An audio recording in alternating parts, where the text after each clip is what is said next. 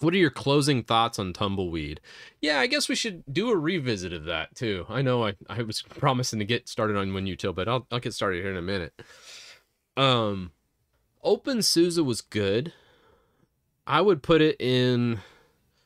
Oh, I mean, I don't want to.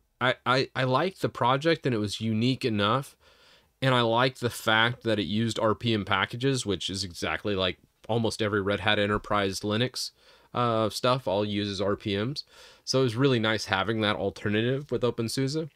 And OpenSUSE is like its own branch. I think originally it was branched off of Slackware, but it's kind of like its own thing now.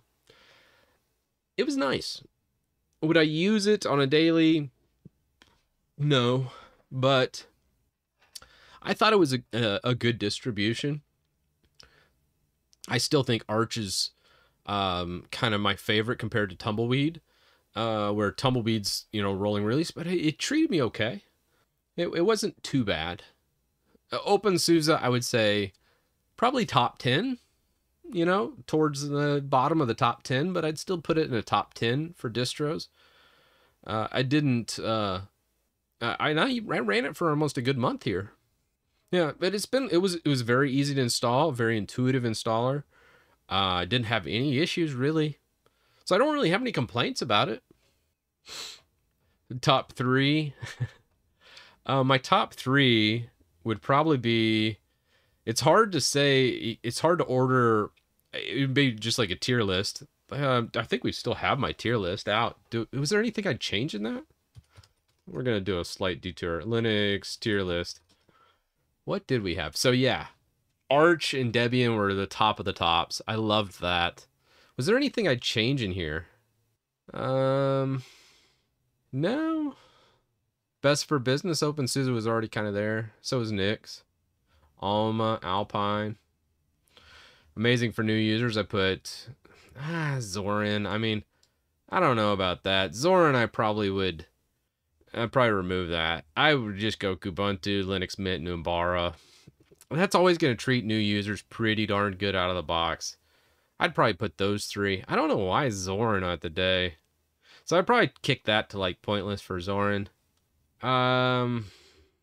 Man, no, I kind of agree with my tier list. There's not much I'd change here. As much flack as this got me. If anything, I'd just piss off the Zorin community a little more and kick it into the pointless tier as well. Yeah, that's the only change I'd make. So, just my thoughts. Now you need to build Gentoo and Nix on OpenRC. Gonna be kind of a lot of fun. Yeah, I could. That'd be fun. I'd be okay with that. Pick the last of the top three. I mean, obviously Arch Debian, that's like a de facto number one and number two. I just love being on either one of those. Number three, kind of want to pick something unique, so it'd probably be Nix. Nix OS would be my number three. Because Nix was just so much fun to reproduce. 100%. Puppy Linux deserves higher on the list. It's just Debian has gotten so good in the past couple years that it's like hard for me to recommend any kind of derivative of Debian that's not Debian. It's hard for me to use anything that's not Debian that's a derivative of it. Yeah, look, I mean, I guess we could order it. Let's see. Let's go number one, Debian. Number two, Arch. Number three would be Nix. Number four would probably be... This is where it starts getting hard. Number four... Man, that's a rough one. Maybe... I hate to pick Nabara, but I'd probably pick number four for Nabara just for like the gaming crowd out there. Five, probably OpenSUSE. Six... Man, I just hate to... I want to grab one of the lightweight ones, even though I never really use them.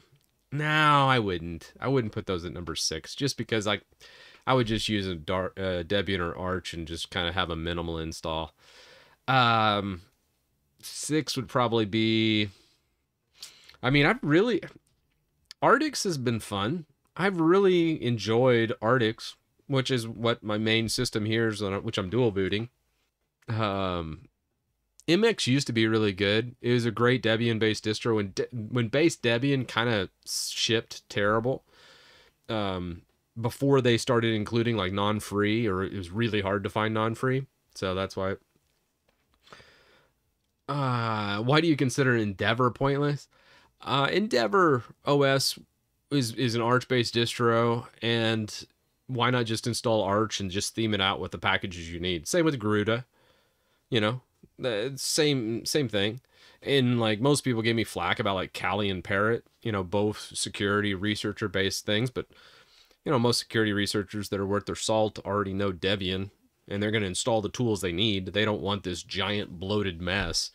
And like Kali has like all these gimmicky options added to it, like Windows mode and other crap that no one really cares about. So pointless. When I say pointless for me as a user, not for everybody.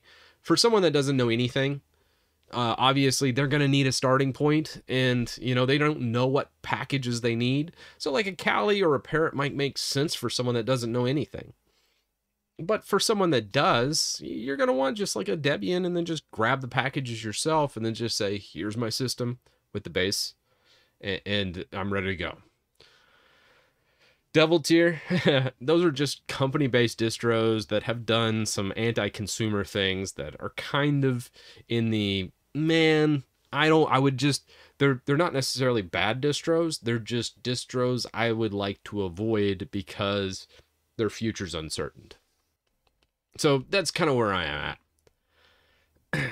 Puppy Linux runs from RAM. Well, I need to look at Puppy a little more too. Obviously we're not daily driving that. It's like daily driving Tails or some crap, but no. So yeah, that's kind of where I'm at. So probably the top 6 is pretty easy for me to do. And then when it gets to 7, then it just gets kind of weird, because we get to a point where I'm starting to just do stuff for videos or something like that. I wouldn't really use anything past those top 6. But I mean, I could still use any of the distros. I would just strip out everything and then just install my stuff. So that's kind of where my thoughts are on the old revisiting of the Linux distro.